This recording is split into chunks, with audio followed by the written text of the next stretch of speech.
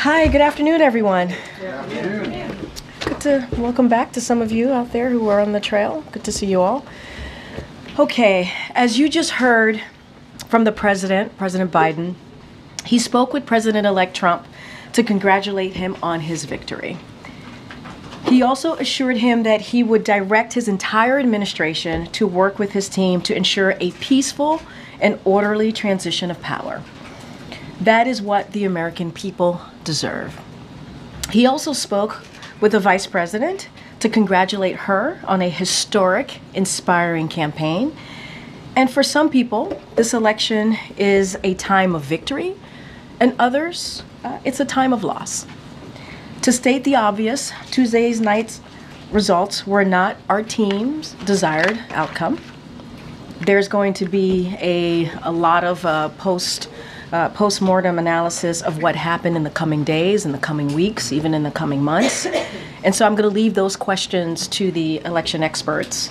That is certainly not my role today. But what you heard from President Biden is that the struggle for the soul of America since our very founding crosses generations and is always ongoing. It is still important today. The President and the Vice President accept the choice the country has made. And because the President has said this many times, you heard him say this moments ago in the Rose Garden, you can't love your country only when you win, and you can't love your neighbor only when you agree. The President also spoke to the importance of the integrity of the American election system. It's honest, it's fair, and it's transparent. And it can be trusted, whether you win or you lose. The President and Vice President are proud to be leaving behind the strongest economy in the world. And the President and the Vice President are proud to have changed America for the better. That's going to be their focus in the upcoming remaining days. You heard the President say that we have 74 days left of his administration, and they are going to make every day count on behalf of the American people, regardless of who voted for them. With that, Zeke? Thanks, Karine. First off, do you have an update on when the President-elect will come visit the President here? So as we said in our statement yesterday after the Vice President spoke at Howard University, our teams, the President obviously invited the President-elect to the White House for them to meet. Our teams, their team and our team are working on that, and we certainly will share once we lock something in the near future. Second, when the President spoke in the Rose Garden a little bit ago, one thing he did not do was take any accountability for his party's defeat on Tuesday night. Does he feel any sense of responsibility for the outcome? Does he feel he should have done things differently through the course of this campaign? So there's a lot there, and let me, if you don't mind, give me a second to unpack all of this, because I think it's important for the American people to hear this as well. Look, the President has spoken to this, and I'll say it again here. He was certainly inspired by the campaign that the Vice President ran. When he decided to pass the torch over to the Vice President, you saw the party come right behind her, support her, right after he was able to do that. And it's because she was the right person for the job. You heard him say that in 2020, the reason why he selected her as her running mate, because he knew she would be able to do the job on day one.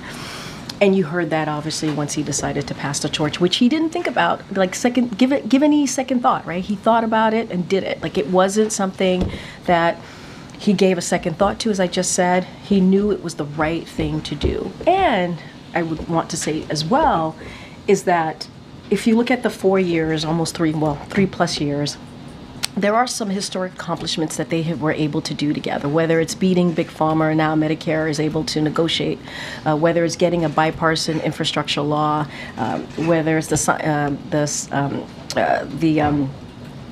PACT Act, the Bipartisan Infrastructure, the CHIPS and Science Act, thank you so much. These are things that were able to get us out of the pandemic.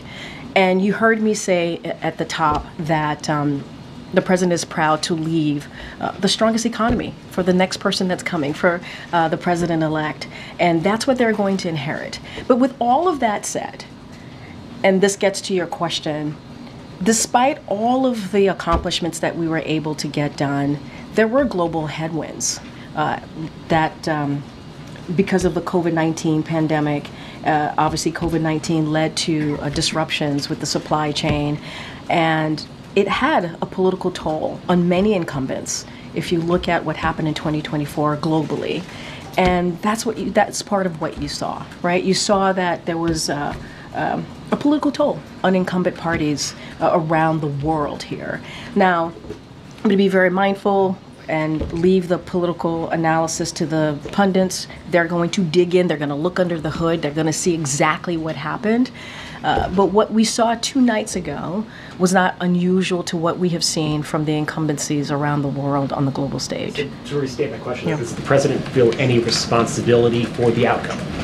The president understands that he's going to respect the will of the people. That's what he understands. He understands that the American people made a decision, and he's going to respect that.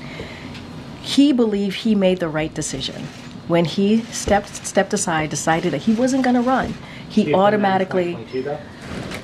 Guys, here's the thing, and we can't rewrite history. We have to remember what happened in 2022. 2022 is a perfect example, actually, because when we came out of 2022 midterms, we saw a successful midterms for any new administration in over 60 years. And it was because of the president's policies. And let's not forget that all of the accomplishments that the president did, again, I had listed the bipartisan infrastructure legislation, CHIPS and Science Act, the Inflation Reduction Act. Those are popular with the American people. They are. Those policies were indeed popular. And that's what got us through the 2022 midterm. It was supposed to be a red wave. That didn't happen. And so coming out of that, we did see some historic markers there. And so the president believed that he needed to do. He's always going to put the American people first. When he decided to step down and endorse immediately the vice president, that's what he thought was the right thing to do in that moment, in that time.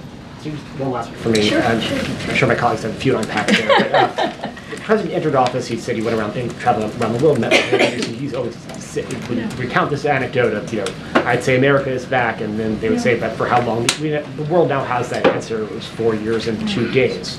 Does the president feel like he has let down America's allies and partners that now someone with a very different worldview than him will now be in the Oval Office? So look, I'm not going to get into what the president-elect is going to do, not going to do. I'm not going to do that.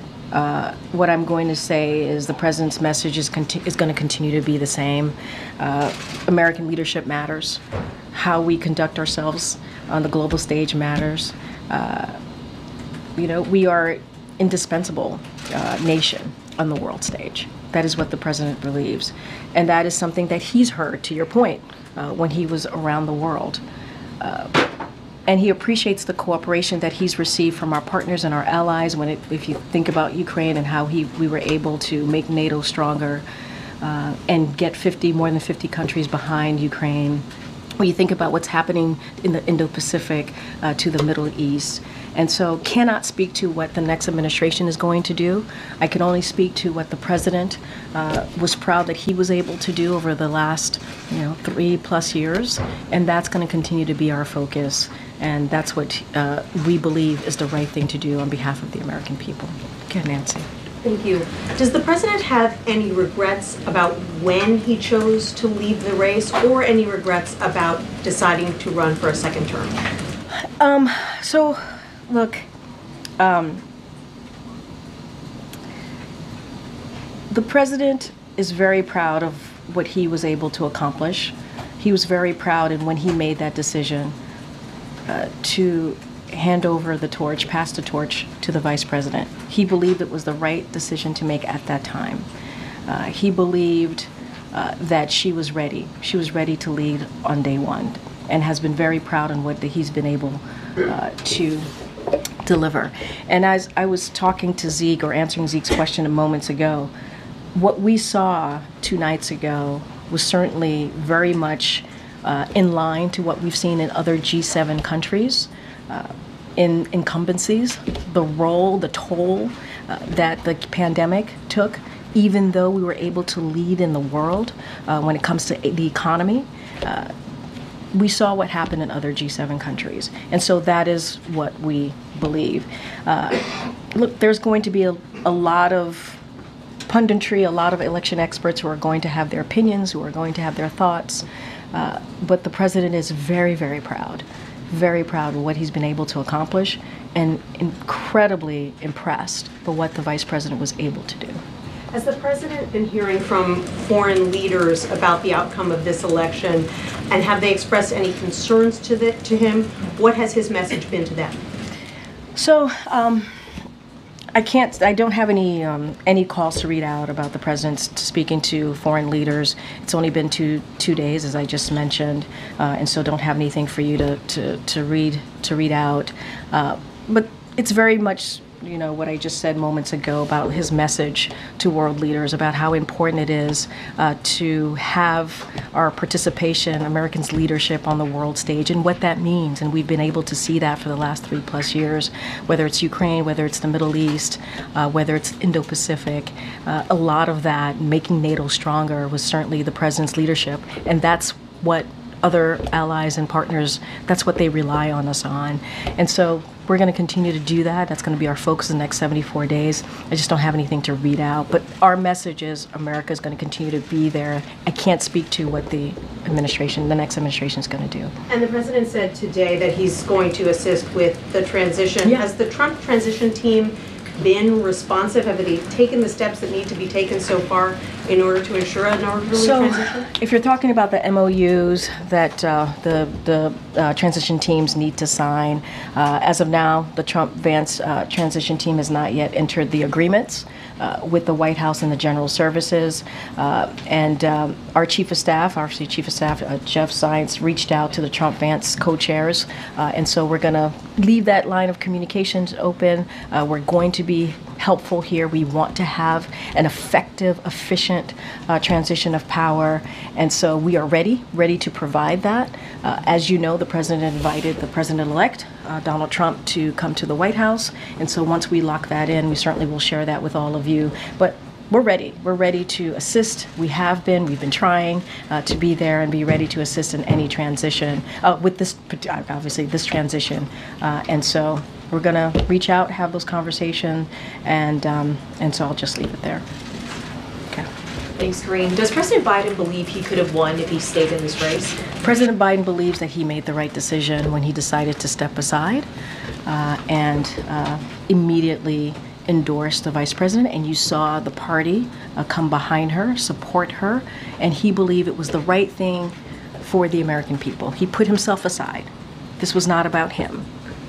This is about what was right for the American people. And that's what he believes. He believes it was the right decision to make. And he's very incredibly proud. And just to follow up on the previous questions, the president said when he stepped aside that his #1 priority was making sure that Vice President Harris would succeed him at the White House. That, of course, is not going to happen. So does he have any regrets? In which way? Any regrets in how it all played out? I mean, I said this at the top. This was not the outcome that our team had wanted. So are we disappointed? Yes, we are disappointed. It would be false for me to say that we were not. But we also respect. We respect the outcome of the election. We respect what the American people voted for, wanted. And so because of that, the president is also going to make sure there is a peaceful transfer of power. Because that's what the American people deserve. And so, not going to get into analysis here of specifics of what happened, but what we know is the results. And so, are we disappointed? Of course. But it is important to make sure that what the American people decided on, what it is that they wanted to see, that we respect that, and we'll do that. And what are the president's top priorities in the next 70 or so days? When Trump comes in, he could undo quite a bit of what President Biden has put in place through executive action. So a couple of things. Again, I'm not going to get into hypotheticals here about what the president-elect is going to do or not do. I can tell you a couple of our focus, things that we're going to focus on in the upcoming 74 days. And we're going to make sure that we keep the government open. We're going to deliver assistance for communities devastated by Hurricanes Helene and Milton and other recent disasters. We're going to pass the NDAA, that's important, and we're also going to make sure that we confirm well-qualified judicial nominees. That's going to be certainly our focus in the next 74 days. And I'm just not going to get into the next administration, what it is that they're going to do or not do. I can speak to what our focus is going to be. Gotcha. Karine, in 2020, President Trump did not invite then President-elect Biden to come to the White House. President Biden has elected now President-elect Trump to come. I'm curious if that was a hard decision for him, given that he didn't have that offer 4 years ago. So, look, you mean a hard decision for him to make, President Biden to make right now? Biden now. I mean, you've covered the president for a long time. I think you covered him when he was vice president. You know Joe Biden, right? You know that this is a person that cares about the American people, that respects the office. And if anything, he has shown that not just the 3+ years, he has shown that as senator, as vice president. And so it is not surprising to me that he would do the right thing on behalf of the American people. This is not about the president-elect, right? This is about the American people. They deserve a peaceful transfer of power. That's what this president understands and wants to make sure that we execute the Biden-Harris administration. And so that is what you saw. That's what you're going to see. That's what you heard from him. You heard that from the vice president as well yesterday when she was at Howard. And that's what you're going to see over the next 74 days. So I think it is in line with who this president is and how he sees the importance of respecting the American people and how it is important to make sure we truly, truly have a peaceful transfer of power. And him being the president, the current president, the onus is on him to make sure that happens. There's been a lot of criticism in the last couple of days directly addressed at President Biden for some of the questions that have already been asked. Running in the first place or not stepping aside faster. Some of that criticism has also been directed at his team and the advisors around him for advising him to do what he did. Can you address that criticism? To do what he did, meaning? Running again, not stepping aside faster, and showing what some people say, quoting folks here, an arrogance of believing he was the only one who could beat Donald Trump. I mean, you said something at the end that I do want to just kind of reiterate and remind folks, and it was a good reminder to me, which is like, look, this is the president who has been the only person has been able to beat Donald Trump. I mean, that is true. In 2020, he was able to do that. There were more than 20 candidates who tried to beat him, and he was the one that has been able to do that. I talked about what happened in the midterms, how it was historical for a new administration in more than 60 years to have been able to have that type of outcome from the 2022 midterms when everybody said it would be a red wave. What I will also say is that he's incredibly proud of the campaign that this vice president ran. Incredibly proud of her. And when he did decide to step aside, he immediately endorsed her, and the party unified behind her. They did. He said that. My question is just if you can or want to address the criticism that's being directed at him for this loss. There's going to be a lot of people who are going to say a lot of things. There's going to be election experts who are going to look under the hood in the next couple of days and weeks and months, as I've said already, and they're going to have their opinion on this race. What I can say is that, and this is something the president says all the time, you get knocked down, you get back up. And the president said this moments again. This is a defeat, but we are not defeated. And the president believed he made the right decision on behalf of the American people, on behalf of this country, to step aside. And we saw what happened in 2022 after the midterms. We saw where we were at that time. And this is how elections are. This is. It ebbs and flows. You win, you lose. And this is where we are today. What we're going to focus on is respecting the American people and how we move forward in the next 74 days. Thank you, Karine. You talked about the influence that the 2022 midterms had on the president's thinking to decide to run for re-election.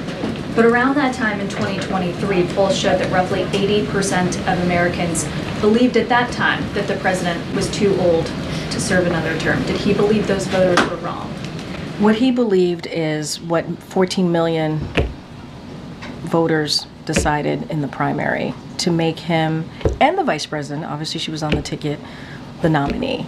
That's what happened. 14 million for this current past primary. 14 million Americans decided that. So they made their decision on who they wanted. They did. That was decided. Now, as we know, in July, the president made a decision to step aside, and he immediately, again, decided to, without thought, without, second guessing, endorse the vice president. So you had 14 million Americans who made that decision in the primary. But around that time in 2023, the president's team also very firmly encouraged other rising stars, luminaries in the party, people who had participated in the primaries in the 2020 cycle, to rally behind the president and not to consider their own ambitions. Was that the wrong call? I'm not going to get into conversations. I'm not going to get into that reporting. It is not unusual for people to rally behind the leader of the party. In this case is in this case is Joe Biden for the Democratic Party. It is not unusual for that to happen. I'm not going to relitigate or get into what was said, not said. I actually don't have any information on that. What I can say is what the president decided to do, what the president believed, and what the president's going to continue to do is put the American people first. That is the most important thing for him. Does the president have worries about what the country and what this office will look like after January 20th? Look, the president is going to certainly, again, respect what majority of Americans decided. They decided they wanted Donald Trump to be president, and he's going to respect that. I don't want to get into hypotheticals about what's going to happen in the next administration, not happen in the next administration. We are proud. The president is incredibly proud of what he has been able to do for the American people. And that's going to continue to be his focus. I talked about the legislative focuses that we're going to have in the next 74 days. And he wants to continue to implement those historic legislations, now laws, that he was able to get done. And, the next administration is going to inherit a strong economy, which he's very proud about. But I think for now, I'm going to leave it there. And does the president hope to meet with the president-elect before leaving to go to South America, where he'll meet with world leaders? What I can tell you, it'll be in the near future. We're going to work that out.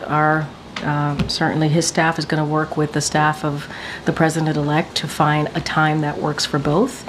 I can't say the timing just yet, but certainly you all will know when that occurs. But I can say for sure it will be in the near future. Okay. Thank you, Karine. So does the president believe that he could have beat Donald Trump? What the president believes is that he did the right thing for the American people. I'm not going to get into, what could have, would have. He believed he did the right thing. He believed that the vice president ran a great campaign. He's incredibly proud of what she's been able to do and how she was able to unify the party and how she stepped up and was able to get running with a impressive campaign. And so that's what he believed. He thought it was the right thing to do. And here's the thing, the party unified behind her. And I think that's what is important. He believed he did the right thing. So Republicans have threatened to repeal the Inflation Reduction Act. Mm-hmm. Does the White House have any plans to take any actions to safeguard some of the measures, such as clean energy investments, for instance? So a couple of things. I do want to talk about the Inflation Reduction Act. That is a popular piece of legislation, obviously, that became law. That is, when you think about climate change, the most comprehensive law to be passed to deal with climate change. I talked about beating Big Pharma. When you think about Medicare now being able to negotiate, and not only that, you're obviously to negotiate to lower cost. I mean, there is so much that comes out of the Inflation Reduction Act. Only Democrats voted for it. You have heard us warn about Congress trying to repeal that, and it is popular. We saw what happened when they tried to repeal the ACA, the Affordable Care Act, which became popular and helped tens of millions of people get health care. And so that should be a warning for them.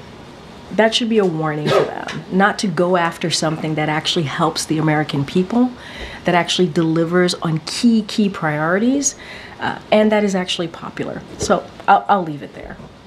Go ahead, John. Thanks, Karine. One of the issues debated, discussed quite a bit during the course of the campaign was the issue of reproductive rights.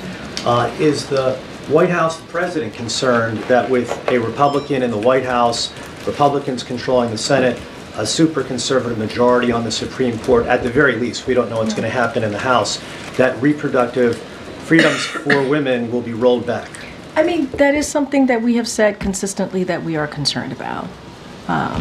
I believe 3 national bans on abortion were introduced in Congress. This is something that Republican elected officials continue to go after, the rights for women to make decisions on their own body. Very difficult decision, a decision that should be kept between a woman, her family, and her doctor. And so, you know, it is incredibly concerning. And we're talking about women across the country whose health could be at risk.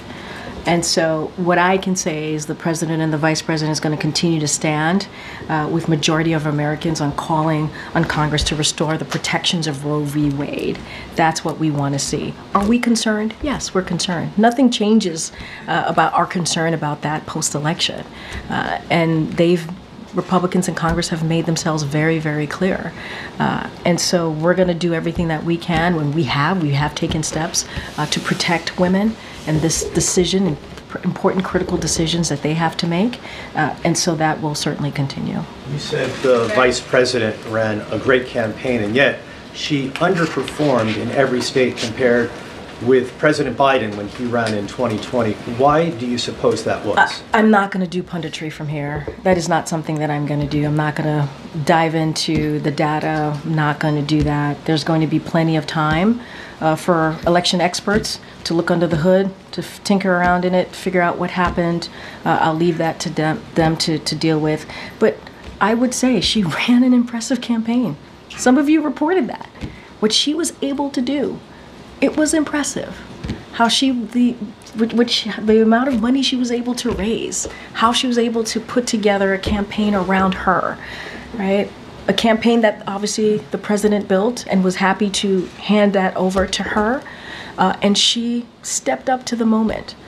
Now there's going to be a lot that's going to be discussed about what happened, the data, exactly what occurred, and so I'm going to leave that to them. But what I will say, and I think this is just a data point that I've been talking about what we've seen in G7 countries, what we've seen with incumbencies after the pandemic, because what the disruptions that the pandemic caused, even though we did what we did everything that we could to have policies to get us out of the pandemic and leading the world on the economic front, there were political toll. Right? The pandemic led to some political tolls for incumbencies. That's just a data point that I'm sharing with all of you that has been consistent to what we've seen with G7 countries.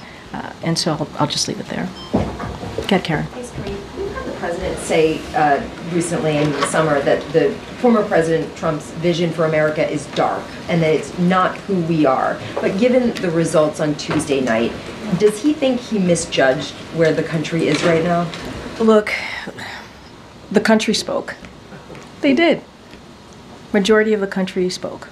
They were very clear on where they wanted to see the direction of this country. And we're going to respect that. We are. We're going to respect that. But to your question about what the president said, the president always believes it is important to be honest. He sees it as an obligation to be honest to the American people. And that's what you heard from the president that said there. But again, American people made a decision. We're going to respect that. We're going to have a peaceful transfer of power. That is something the president is going to lead, right? He's going to lead by example. That's what you're going to continue to see in the next 74 days. Thanks, Karine. Picking up on that point just a little bit, earlier you said that the White House's view when it came to reproductive rights did not change from pre and post-election. The president repeatedly referred to Donald Trump as a threat to democracy over and over again. And this morning, though, he said we're all going to be okay. So, was that just political rhetoric? I mean, if you know the president, you know that him saying we're all going to be okay, he's an optimist, right? He believes when you get knocked down, you get back up. We lost, but we're not defeated, right? We suffered a defeat, but we're not defeated.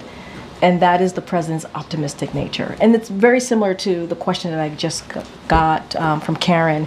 The president believes, as you asked me about the threat to democracy, believes in being an obligation to be honest to the American people. And we cannot forget, it wasn't, just really quickly, it wasn't just the president who was saying this, right? I mean, you had the former president, now the president-elect, talked about an enemy within. Right? He talked about mistreating Americans who disagree with him, about terminating the Constitution. We heard from his former Chief of Staff, John Kelly, and let's not forget the former Defense Secretary, Mark Esper. We heard from them and what they had to say. So we weren't the only ones saying that. And the president does believe that he needs to be honest, has an obligation to be honest to the American people. Now we're in a situation where the American people have spoken, and we're going to respect the outcome of the election 2 days ago, because we have to respect our election system. It's important to do that. And at the same time, he's still a leader. He wants to make sure that he shows optimism, right? He wants to make sure that people understand that there is a tomorrow, right? There is going to be another opportunity to have your voices heard. And so that is very much quintessential Joe Biden, I think, if you have followed him and really reported up on him for the past several years. To be clear, you still believe that Donald Trump is a threat to democracy? I think that the president was very clear what he stated, and it was very honest. And what we are trying to do, and I get your question, what we are trying to do is respect what the American people decided. We're not trying to cause any divisions here. We're trying to be very respectful of what the American people, but again, when he spoke, he wanted to be honest with the American people and shared what he believed, and it wasn't just him.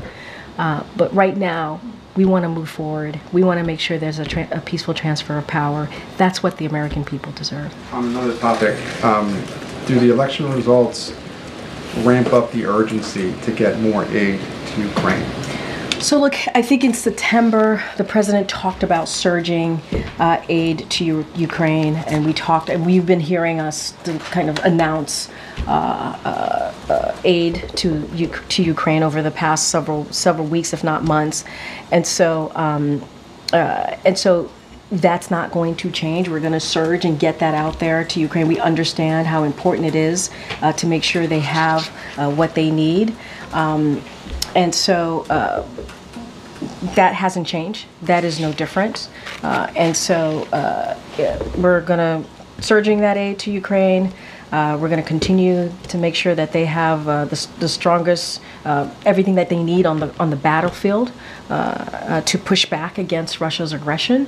So that certainly doesn't change. And we have taken action to strengthen Ukraine's air defenses and enhance their battlefield capabilities. And so we are committed. We continue to be committed. But we've been surging that aid for some time. Like I said, when the president made an announcement back on September 26th.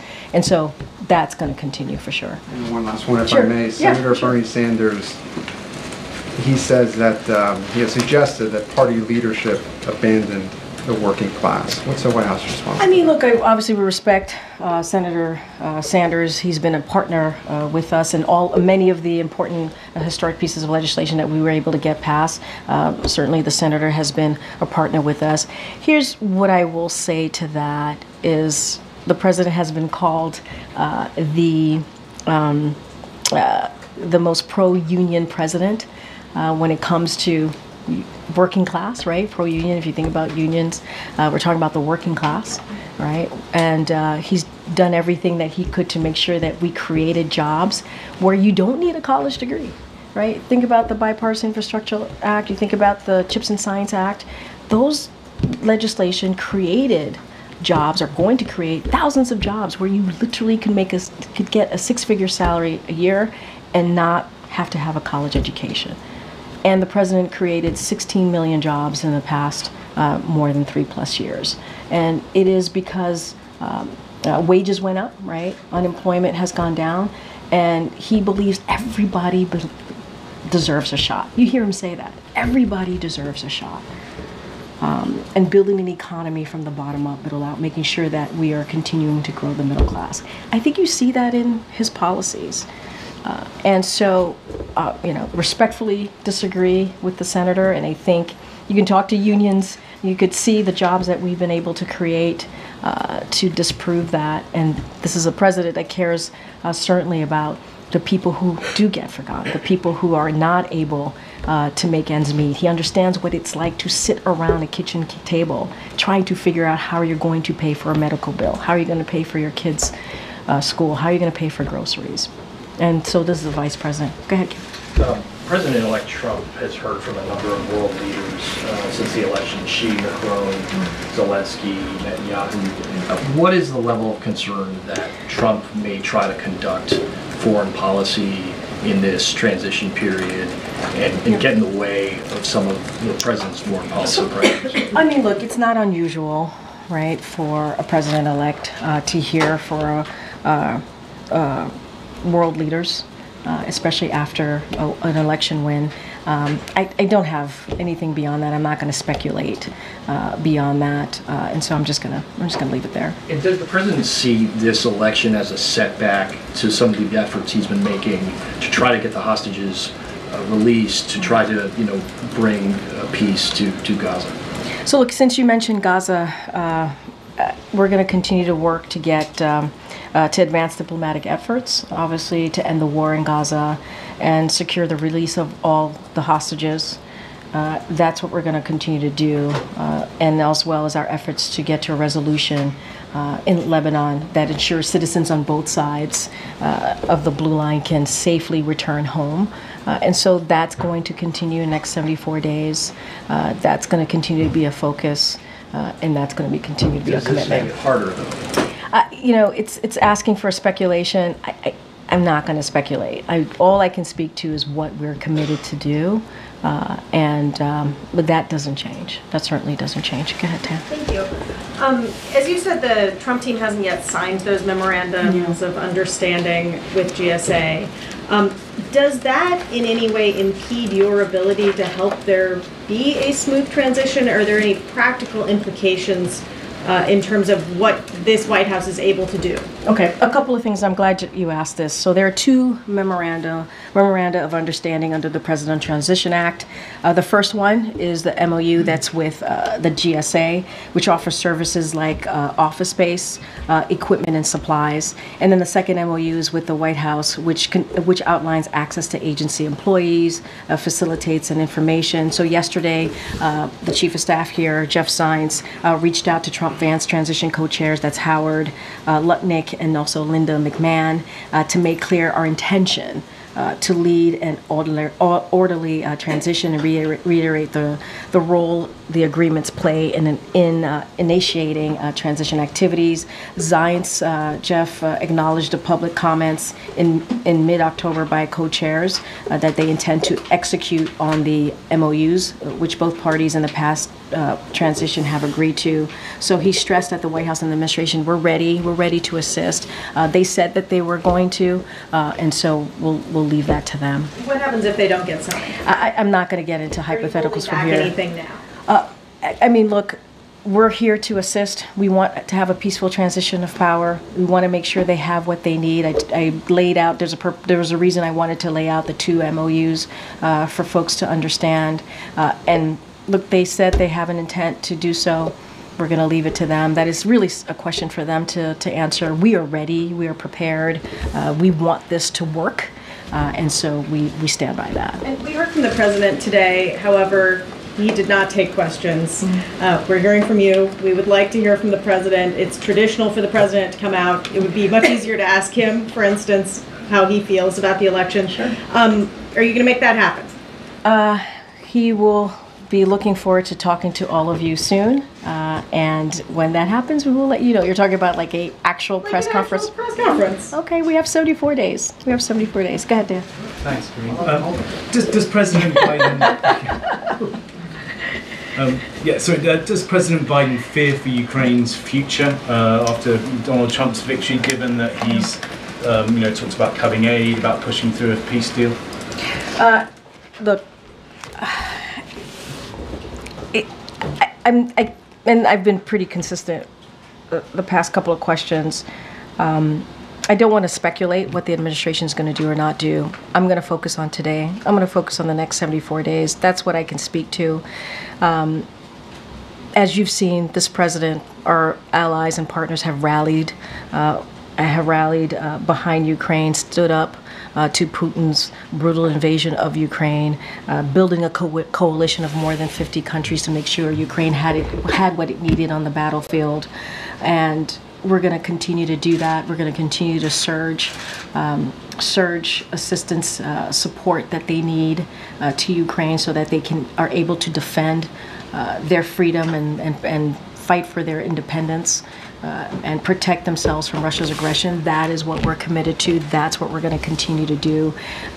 I'm just not going to stand here and speak to what the administration is going to do or not going to do, the upcoming administration. I'm going to ask you to speculate one more time about something else. Sure. On a related note, Vladimir Putin said today he was ready to talk to Donald Trump. Would that be a good idea, do you think? I'm just not going to speak to that. I mean, he's the president-elect. That's what the American people decided. I can speak to what we're going to do the next 74 days, our continued commitment to make sure that Ukraine has what it needs to beat back Putin's aggression. And that's what I'm going to speak to. Okay. Thanks, Karine. I have two questions on pardons. The first, does the president intend to pardon any administration officials or people that Trump has threatened with any sort of legal actions? He's got 74 days, as you mentioned. Yeah, I know pardons is going to be a big part of the questions that I get here over the next several weeks and couple of months that we have.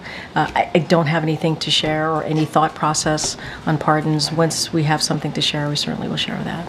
Secondly, his son, Hunter, is also up for being sentenced next month. Does the president have any intention of pardoning him? We've been asked that question multiple times. Our answer stands, which is no. You mentioned 2 MOUs. Yeah. Can you give us a flavor of what might be subsequent MOUs that might be coming up? I was talking about the transition and how that there's 2 MOUs that are related to the Transition Act, Transition Presidential Act, and that's what I was speaking to. I don't have anything else beyond that. This is part of the Transition Presidential Act, and that's what I was speaking of. I just wanted to make sure that there was an understanding that there's 2 MOUs. I don't have anything beyond that. Okay. Is the president still planning to attend APEC and the G20 summits next week? And if so, given there's such little time in office, what does he aim to do there, accomplish there? So look, he is planning to attend both conferences, if you will. He's going to be going to Peru and Brazil to attend those conferences respectfully. We will have more to share. I don't have anything beyond that, but I can confirm that the president will be attending. Okay, Anita in the back. Thank you. 2 foreign policy questions. First of all, what are your top foreign policy objectives in the next 74 days, especially vis-a-vis the Americans being held in Gaza and in Ukraine? Or what are you doing to work to, if you can't solve these problems in the next 74 days, to handle it in the next administration?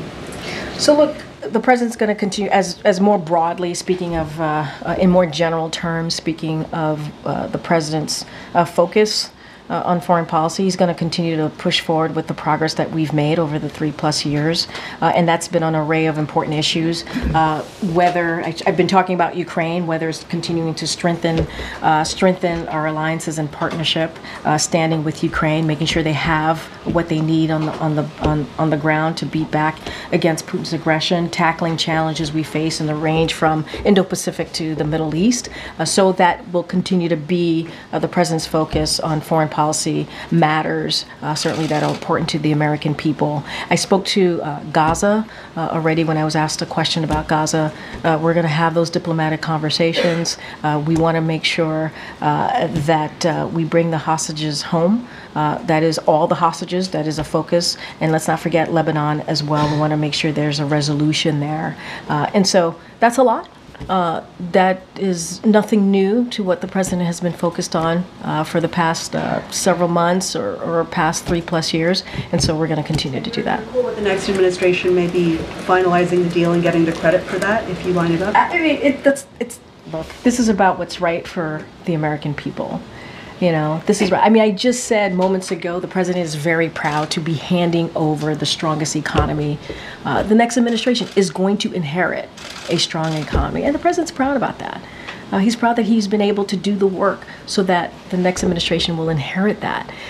And so, look, we're going to focus on what we can do right now in the next 74 days. And everything that this president does, every focus that he has is on the American people, and that's what we're going to continue to do. In APEC and at the G20, what is the president's message to China and the other 19 members of the G20, especially vis-a-vis climate change, which, you know, President Trump has a very different policy. Yeah, and we'll have more to share on what the goals and what the message is going to be when the president travels next week. I was able to confirm that he'll be attending those two conferences. We'll have more to share for you all, but I think we've been very clear on our messaging when it comes to the Indo-Pacific, when it comes to China. I think we've been very clear on that, but we will certainly have more to share. Okay, Jared.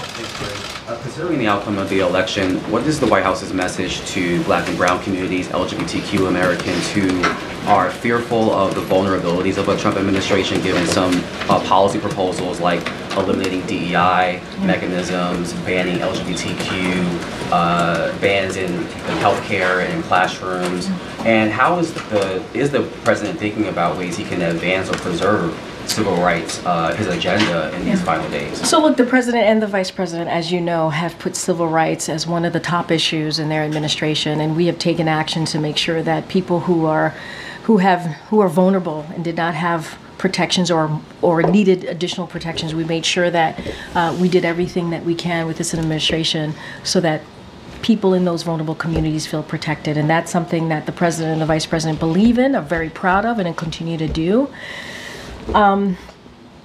And when it comes to this election, I said this, we did not have the desired outcome. There are some people who are celebrating and some people who are heartbroken by this moment. And we understand that. But the reality is majority of the American people voted, and so we're going to respect that. I don't have any new policies to speak to, but for those who are hurting, we see you, we hear you, we understand what you're going through, but don't have anything else to speak to. Just one more question. There are reports of racist text messages targeting Black Americans being sent across the country, particularly on college campuses, Ohio State, University of Alabama, Clemson University. These messages are claiming to be from Trump supporters, indicating that recipients have been selected to, quote, pick cotton on plantations. These messages were quickly condemned by campus and civil rights leaders, but is the White House tracking this, and what concern does the White House have about the outcome of the election leading to heightened hate speech? Well, look, I have not spoken to the team here about that reporting. It does sound concerning, obviously. I would have to go back and get a better sense of what is indeed happening and what, you know, the facts are. You know, just going to the broader question, it is important for every community to feel safe, to feel protected. That is something that this president has done and the vice president has done over the 3.5 years. We understand how vulnerable communities can feel, and it is important that we do that. And I think that's why in the next 74 days, the president wants to lead by example. That's why we keep talking about a peaceful transfer of power. That's why we keep talking about the importance of the election system and the results, because he believes it's important to, again, lead by example as President of the United States. And that's what we're going to do here. Again, I can't speak to the reportings directly. If it indeed is what's happening, it is concerning. And so let me talk to the team and get you a fuller answer. Okay, go ahead. What will Kamala focus on in next 74 days? And will she spoke with J.D. Vance? Oh wait, I'm sorry, you're talking about the vice president? Yes. Okay. So I think I talked about what the administration, which obviously includes the vice president, what we're going to focus on the next 74 days. I will have more to share with you about a potential meeting with the vice president and the incoming vice president, J.D. Vance. Don't have anything to share with you at this time. Go ahead, Brian, in the back. Thanks a lot, Karine. Donald Trump had classified documents at Mar-a-Lago that he did not secure. Does the president have concerns about classified information being given to Donald Trump in the next 74 days as part of the transition, that Donald Trump would not take steps to protect that? Look, I'm going to leave it to ODNI to speak to whatever information, classified information. I'm not going to get into speculation from here, and just leave it there for now. Oh, yeah, sure.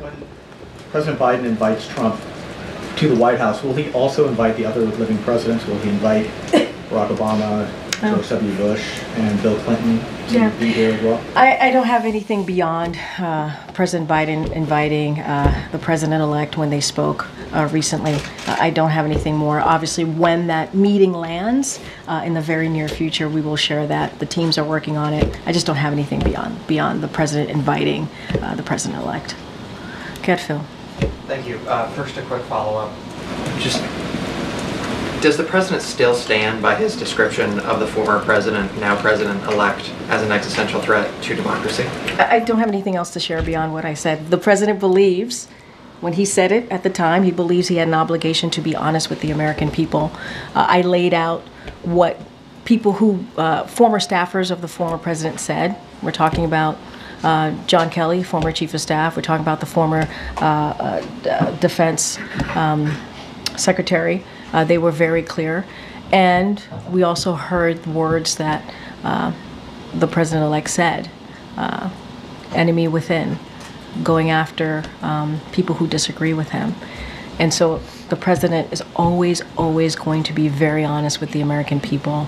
I don't have anything else to share beyond that. Look, we are being very clear here, right? The outcome was not what we wanted. And the American people have made a decision, and we want to respect. We want to respect the decision that the American people have made, and we are going to make sure that the American people get what they deserve, which is a peaceful transfer of power. And we're going to continue to focus on issues that matter. We believe that matter to the American people in the next 74 days. So it sounds like his assessment hasn't changed. He was being honest. He has an obligation, and he was being honest with the American people, and he will continue to do so. A question about the peaceful transition. Sure. What is President Biden's message to career civil servants who will carry over into the next administration? Does President Biden believe that they should be fully cooperative as the next president seeks to put his agenda into action? Fully cooperative. Not slow things down. Oh, no, Republicans are Yeah, I voiced mean, a lot look, of we're frustration. saying that we want a peaceful transition. We want an effective, efficient transition. That's what we're saying, and that's in the president's administration. Career, political.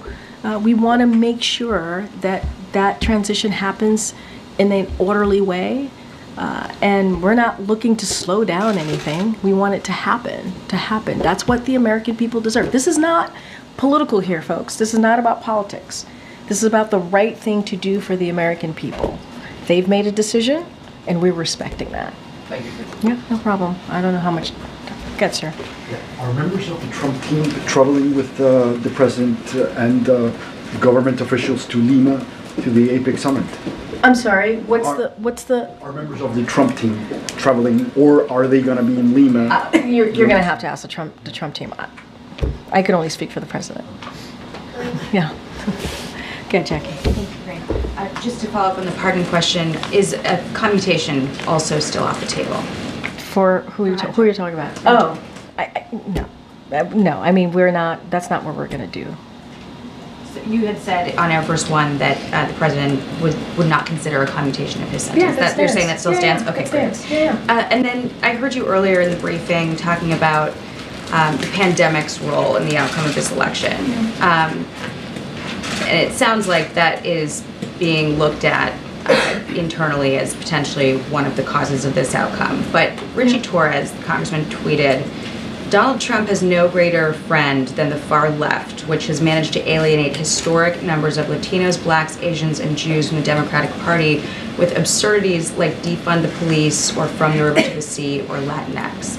Is the administration, campaign, the Democratic Party looking at the pandemic as the cause rather than, is that easier than looking in the mirror? So look, let's step back here. I think I've been, and the president and the vice president has been pretty clear in understanding that the American people have spoken and respecting that. I think we have tried to be incredibly respectful of what happened 2 nights ago. And we're going to continue to do that. And I'm not going to speak to every person in the Democratic Party who has an opinion or a thought. I'm just not. It is not something that I'm going to do. I talked about the political toll on incumbent parties around the world as a data point, right? As something that we have seen pretty consistently with G7 allies in this time. And obviously, one of the things that occurred was the pandemic. It did. It caused disruption. It caused the supply chain to be disrupted and caused the economy to be turned upside down. While we put policies, and we are in fact leading the world on the economy, it doesn't stop the fact that there has been a political toll for incumbents. That is something that I'm telling you as a data point to share, because we know that you guys would have questions. That's a data point that I'm using. And I'm also saying that there's going to be election experts in the next days, weeks, months, who are going to, again, looking under the hood, kick the tires, trying to figure out exactly what happened 2 nights ago. And so they're the pundits. They're going to speak to that. They're the experts, and so we'll have more information as they look at the data. And so we'll leave that to them. And so I'm offering you our perspective, our thoughts, how we're going to move forward in the next 74 days. And I think what Americans should be assured of is that this is a president that's going to put the American people first. That's what people can be assured for. Is examination happening at all inside though? Because as Gabe mentioned, this administration messaged to millions of Americans that they're going to wake up the day after the election if Trump won and have their rights stripped away, that democracy would crumble, and the president said today we're going to be okay. So how do you square that? I can square that. I'm going to square that in a way that hopefully makes sense, because I've been answering this question multiple times. The American people made the decision. There was an election 2 nights ago. There was. And it was a free and fair election. And we respect the election process. We do. And Americans spoke. And so the job of the president is to make sure we respect that. The job of the president is to make sure that we have a peaceful transfer of power.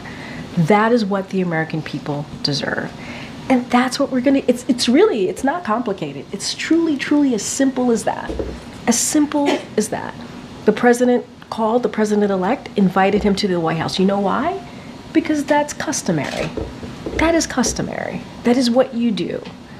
If you respect what the American people decided, that's what you do. And that's what the president's going to make sure that the Trump transition has what it needs, which is being led obviously by our chief of staff here.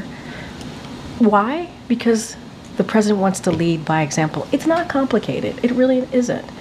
And, you know, that's important. Is the message to people who are fearful based on what the messaging was about the stakes? Well, now you're just twisting everything around, and that's really unfair. No, it is. No, Jackie, it's unfair because I've been standing here trying to be very respectful to what happened the last 2 nights ago.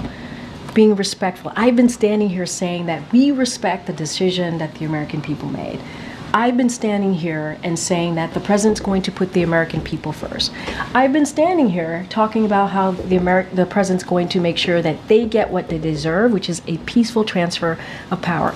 I do not appreciate having my words twisted. That is, I have been very clear, very clear about what the president wants to do, and the vice president. We want to make sure that we deliver for the American people. They deserve a peaceful transfer of power, and that's what you're going to see. Thanks, everybody. Have a good